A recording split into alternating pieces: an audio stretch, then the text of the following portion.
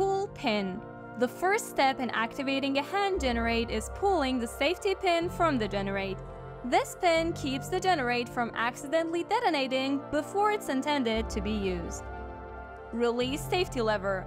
Once the pin is pulled, the safety lever is released. This lever is typically held in place by the pin and ensures that the generate doesn't activate prematurely. When the pin is removed, the lever is free to move. Initiate fuse.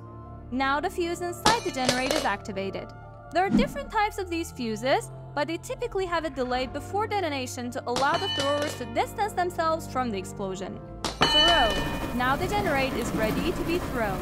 The thrower aims and tosses the generate towards the target.